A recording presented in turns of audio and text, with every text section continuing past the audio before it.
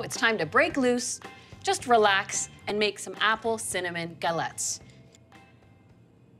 I want to put a sour cream filling at the bottom of each apple galette. I'm just loosely measuring about a half a cup of sour cream. And a couple tablespoons of dark brown sugar, and just a splash of vanilla. So this sits underneath the apples as they bake. I've got 4 cups of sliced tart apple. So any apple you like to use in apple pie, Granny Smith, Mutsu, Spy, Spartan, or mix them up. And I will add half a cup of the dark brown sugar, a touch of cinnamon, and just give this a stir.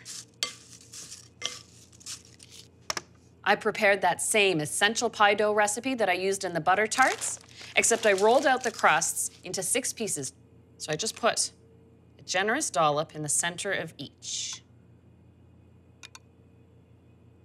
Just put a generous handful of apples in the center of each. Okay, just a little piece of butter, about a teaspoonful on top of each. And now for the fun of folding. Just right over the fruit, and you want to overlap the folds. Remember, it's not supposed to be perfect. I brush a little egg wash. This adds shine. It also helps to hold the galette folds in place.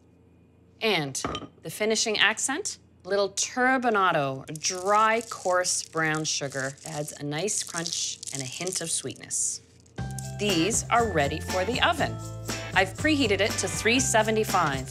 Because these aren't sitting in a pie shell, they don't need that 400-degree oven to really get them set.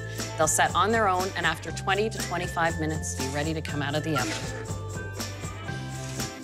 The smell of apple pie with a fraction of the effort.